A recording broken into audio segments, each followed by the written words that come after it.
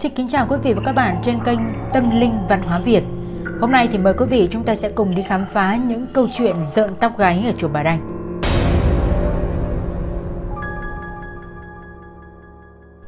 Lâu nay dân gian vẫn thường có câu cửa miệng vắng tanh như chùa Bà Đanh.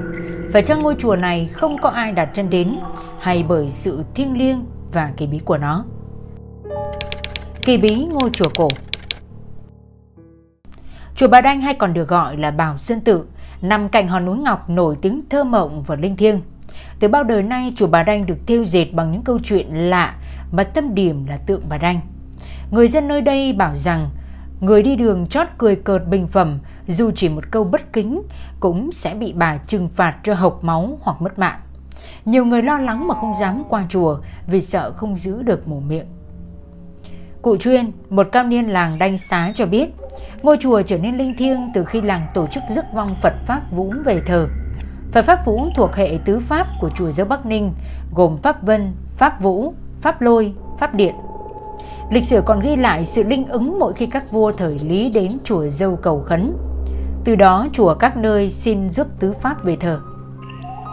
Trước đây ngôi làng này yên ổn lắm, nhưng mấy năm trở lại đây đã có nhiều người bị điên. Nhiều người còn bảo đất Hà Nam đang bị chùa Bà Đanh ám. Tôi thì cho rằng đó là chuyện phi lý và không có thật. Có thể đó là một lời đồn ở đâu đó. Cụ Chuyên, một người có uy tín trong làng cho hay, làng Đanh Xá cũng là một địa phương xin rước Pháp Vũ về chùa làng để thờ. Như linh ứng, năm làng Đanh Xá rước vong Pháp Vũ có mưa to gió lớn làm đổ cây mít cổ thụ trong chùa. Người làng thấy lạ nên thuê thợ giỏi tạc tượng Pháp Vũ, sau đó hô thần nhập tượng và đặt tượng ở trong điện thờ. Người thợ tạc tượng ấy sau một đêm nằm mơ thấy thần đến mách bảo dung nhan Pháp Vũ nên đã tạc lại theo một giấc mộng kỳ lạ. Chưa hết, sau khi nhập hồn cho tượng thì dưới bến nước trước chùa có vật lạ nửa nổi nửa chìm. Người dân cứ đẩy ra thì vật lạ ấy lại dạt vào dù cho dòng nước có xoáy mạnh. Thấy lạ, dân làng bàn nhau vớt lên xem thì thấy đó là một cái ngai bằng gỗ. Họ đưa vào chùa và thật lạ, tượng vừa khít khi vừa đặt vào ngai như đã được đo đạc từ trước đó. Từ đó trong vùng mưa gió thuận hòa, mùa màng bội thu, lời đồn thánh bà Bảo Sơn linh ứng lan truyền khắp nơi.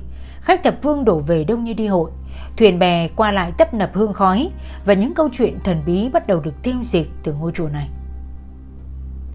Sư thầy Thích Đàm Đam, chủ trì chùa Bà Đanh cho hay, nhiều vị khách cố chụp tượng Pháp Vũ nhưng không tài nào chụp nổi.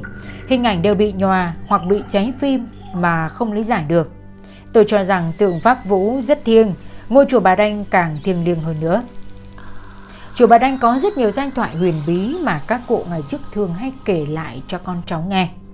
Tuy nhiên thời gian đã khiến các giai thoại ấy thất truyền gần hết, và câu hỏi vì sao chùa Bà Đanh vắng hầu như là không thể giải mã. Nếu giải mã được thì cũng chỉ mang tính tương đối do có nhiều di sản khác nhau. Ông Trương Văn Đô, Chủ tịch Ủy ban Nhân dân xã Ngọc Sơn cho hay, ngày hô thần nhập tượng cũng là ngày hội của cả làng Đanh Xá. Thời trước ngày hội được tổ chức rất long trọng, nhưng rồi ngày một nhạt phai, khách thập phương ít qua lại và chùa trở nên vắng vẻ cho đến tận ngày nay. Cho dù tỉnh Hà Nam có cố gắng tổ chức các tour du lịch thu hút khách, nhưng tình hình vẫn không được cải thiện. Hiện nay chùa Bà Đanh được đầu tư tôn tạo rất tỉ mỉ với quần thể liên hoàn gồm tam quan, tả vu, hữu vu, phủ mẫu. Chùa Bà Đanh lưu giữ nhiều cổ vật và cổ thư quý hiếm, nhất là tượng Phật, Bồ Tát, Khánh Đá, Đại Tự, Câu Đối và Nhang Án. Danh hiệu đệ nhất vắng. Để lý giải vì sao chùa Bà Đanh lại có danh hiệu là đệ nhất vắng, kèm theo câu cửa miệng vắng như chùa Bà Đanh, để ám chỉ sự thưa vắng đến cô tịch của ngôi chùa một thời linh thiêng này, chúng tôi gặp nhiều cao niên, nhiều người dân để hiểu hơn về sự việc. Từ đó chúng tôi nghe được nhiều câu chuyện ly kỳ hiếm có. Có lẽ đây cũng là những câu chuyện xưa nay ít người biết đến ngôi chùa vắng khách này. Trao đổi với chúng tôi, ông Trương Tiến Ban, Chánh Văn phòng Ủy ban Nhân dân huyện Kim Bảng, Hà Nam, lắc đầu không biết vì sao chùa Bà Đanh lại vắng khách. Chỉ biết rằng thời xưa nghe các cụ kể lại, khu vực chùa Bà Đanh là rừng rậm, có nhiều thú dữ nên không ai dám vào. Muốn vào đó an toàn chỉ có cách đi thuyền qua sông đáy để tránh thú dữ, và vì bất tiện nên khách thập phương muốn đến lễ bái cũng không có điều kiện. Đồng tình với ý kiến ấy, sư thầy Thích Đàm Đam cho biết đừng đổ lỗi cho chùa không thiêng hay cách đối xử của nhà chùa với khách.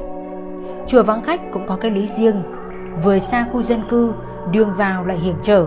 Ngày trước là rừng rậm nhiều hổ báo nên người ta sợ.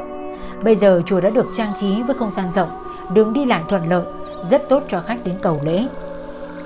Lại có câu chuyện khác nói rằng bà Đanh có tên nôm là bà Đậu, một người bình thường trong làng. Từ khi dân làng Đanh Xá rước vong Phật Pháp Vũ về và hô thần nhập tượng nên mới yên ổn làm ăn. Chuyện đến tai Trạng Quỳnh, Trạng bất bình nên đến chùa trách bà. Đã là Phật thì chớ hại sinh linh, là Phật không được thờ cũng phải phù hộ, chứ chưa được thờ lại nổi mưa to gió lớn hại trăm họ. Phải khẳng định chùa Bà Đanh rất linh thiêng, tuy nhiên chuyện vắng khách thì đã có từ lâu. Ngày xưa vùng này có nhiều thú dữ hại người nên người dân sợ hãi mà không dám đến chùa. Chính quyền tỉnh Hà Nam cũng đã có những phương cách thu hút khách du lịch về chùa, nhưng không biết bao giờ Bà Đanh mới hết vắng. Sư thầy Thích Đàm Đam trụ trì chùa Bà Đanh tâm sự: có lẽ truyền thuyết cũng chỉ là truyền thuyết, lời đồn thì vô cùng và vô tận. Nhiều người bảo chùa Bà Đanh không linh, không ai đến là sai. Mặt khác, làng Đanh Xá hy vọng rằng cái tên ngôi chùa vắng sẽ được nhiều người biết đến bằng cái tên ngôi chùa đệ nhất khách. Hiện tại, chùa được đầu tư xây dựng với kiến trúc rất đẹp. Bên cạnh chùa có nhiều di tích danh thắng như núi Ngọc, núi Cấm và Ngũ Động Sơn mang ý nghĩa lớn lao, một người dân cho biết. Chùa Bà Đanh tuy vắng vẻ tĩnh mịch, nhưng chính sự vắng vẻ tĩnh mịch này lại tạo nên một vẻ đẹp bình yên và thanh khiết cho ngôi chùa mà không phải nơi nào cũng có được.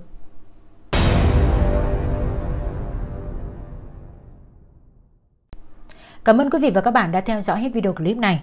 Đừng quên để lại bình luận và đăng ký kênh để có thể đón xem được những video clip hấp dẫn tiếp theo sẽ được phát sóng vào khung giờ này ngày mai. Còn bây giờ, xin chào và hẹn gặp lại quý vị.